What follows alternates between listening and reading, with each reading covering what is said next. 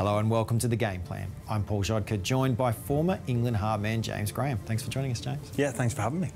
It's going to be a day where we talk about three big name forwards who are switching clubs for the 2024 season. And let's start with a premiership winner who is coming to the Roosters in Spencer Leniu.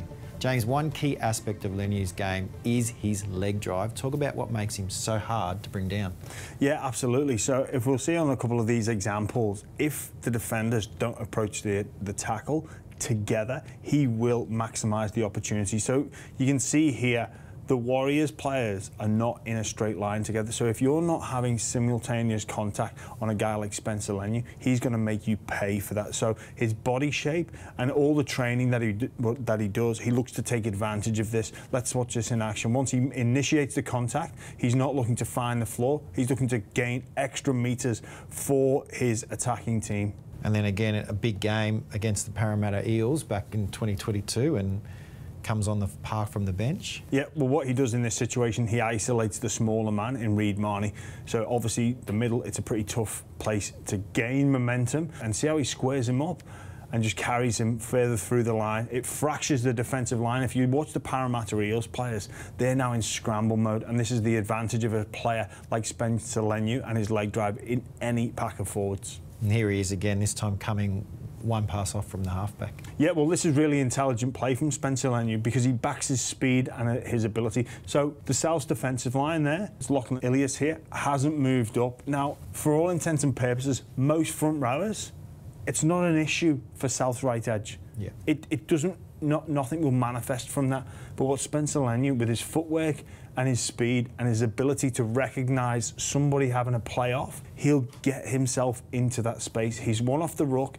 I think if you go back even further, he may have seen this and called that off Nathan Cleary. So the short side doesn't move up. I think Spencer Leniu wants the ball, recognises that and gets it. And let's have a look at what he does, because he can be so devastating, and this is no coincidence to the power and the training and all the work that he puts in. Look at the fracture that he does to South's defensive line. He has them backpedaling now off a play that would have been designed to come out all the way to the edge.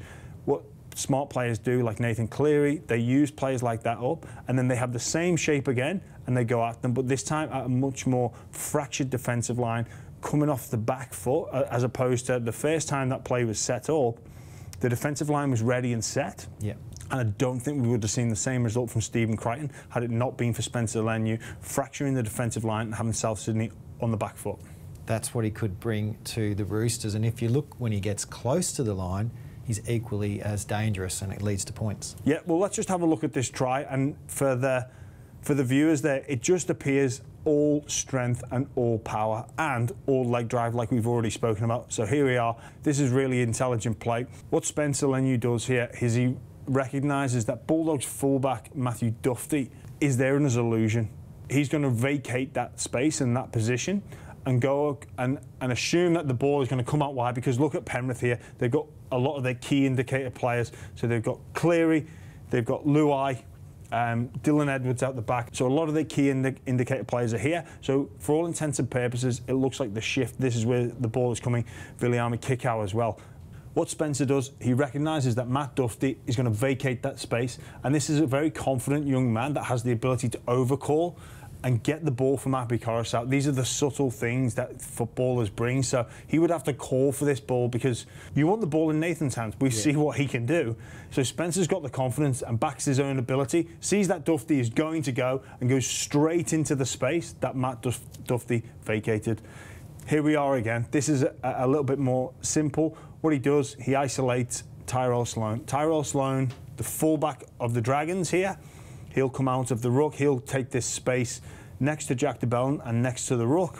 And Spencer Leniu recognises that Tyrell Sloan is on the ground, gets up, and the last thing anybody wants to see is Spencer Leniu short, steaming onto the ball. You've got to put your body in front and almost pray that he makes a mistake, or somehow you manage to get underneath the ball and stop him getting that ball onto the ground.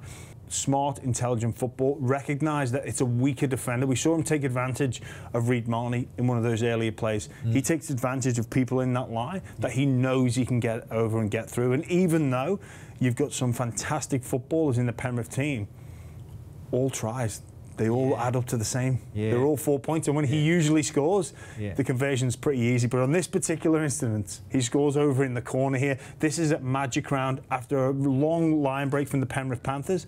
And again, think of some of the key indicator players that Penrith have, and usually after a break in this situation, what you would see is those key half players get the ball and shift the ball to space over on this end of the field where players are still in retreat mode. That's the usual course of action when it comes to how to deal with a line break from an attacking point of view. When your outside backs have been chased down, but Spencer Leniu just steps up in this situation.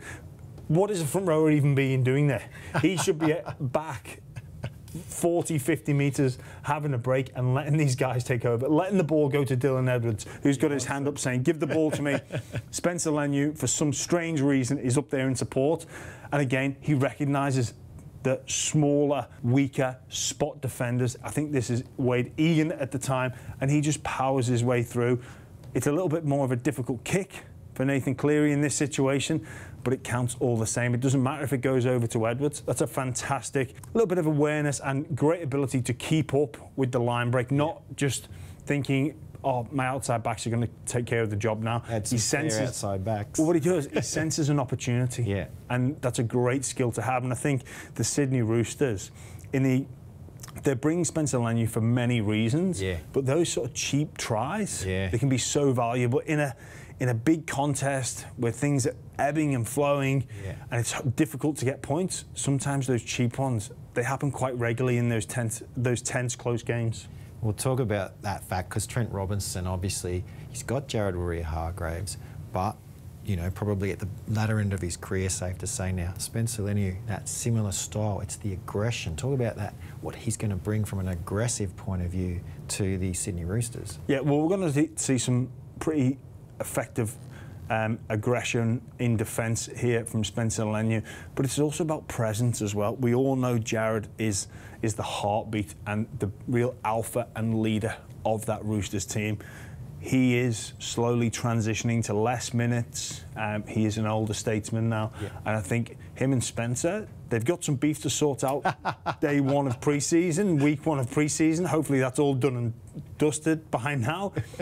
But Spencer's going to assume that role that Jared is going to vacate, and I think it'll be interesting to see how Spencer Leniu goes from the interchange forward at the Penrith Panthers to ultimately, I think he will become a starter, whether it will be midway through this season or into season 2025. That's the role that he's been brought there for, to be that enforcer, to be that type of person that when you're on the field. So when I played against Jared, I needed to know where he was at all times, because the fear factor, what I know he's capable of doing. So this is the type of role, the psychological warfare between front rows and between groups of middle forwards, packs going against each other. You look for their alpha male, and when you've got Jared starting the game and Spencer coming on, or vice versa, whatever Trent Robinson and his coaching staff decide to do, this is a very, very dangerous combination.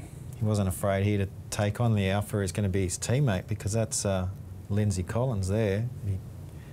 Yes, it is, and as well, he recognises it's his teammate from the year before, Isaiah Yeo, that likes to do that skip across and bring players underneath. So if you just watch this, watch the footwork of Spencer Leniu here. He goes really hard, and then he realises who it is, and he goes, I know what Isaiah Yeo is trying to do to me here. He's trying to make me follow him. Just watch his footwork. He goes really hard and then slows up because he anticipates the drop. That's really intelligent football in a test match, to have the awareness to take that into consideration, because usually you just go and assume that someone's going to trail and follow you in and make that tackle.